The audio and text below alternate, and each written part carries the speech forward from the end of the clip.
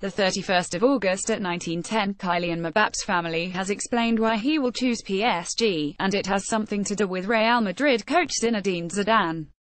The teen sensation scored 26 goals in all competitions last season, precipitating a bidding war between Real and PSG, which the latter looked to have won with an FFP dodging €180 million loan-buy deal. Ever since Zidane became Ancelotti's assistant, I thought that he would not have the time to pay attention to his development, Mbappe's father said to ESPN.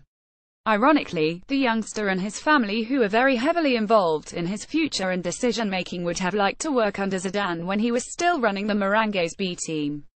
Had he kept going as Castilla's coach, we would have chosen Madrid instead of Monaco at the time, Mbappe PSNR revealed.